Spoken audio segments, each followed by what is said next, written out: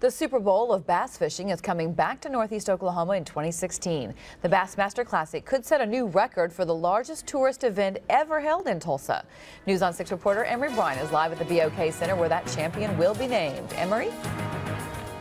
Well, it could be a record again. It was nearly a record before when the B.O.K. Center and the Convention Center was filled with exhibitions and a near record crowd for one of these events. 107,000 people showed up for the big finale that's going to happen again in 1 year here at the B.O.K. Center.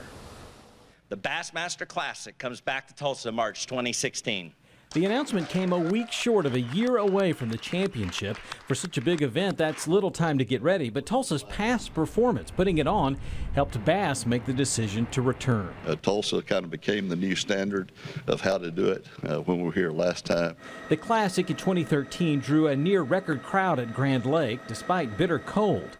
Next year, partly because of the weather and to accommodate other fishing industry events, the Classic will be 2 weeks later than usual, the first weekend in March. Fishing's going to be better, and you know, just with all the things that go on that particular week with the Daytona 500, we're going to have a lot more fans move here to this event, you know, from all over the country. It's going to be awesome. Little else is changing. The fishing will be at Grand Lake, the weigh-ins each night at the B.O.K. Center. The Convention Center will host a large trade show, and the economic impact is only expected to grow. In numbers-wise, economic impact, visitor-wise, and then just overall visibility, 3 hours on ESPN coverage of downtown Tulsa and Grand Lake, we've never had anything bigger.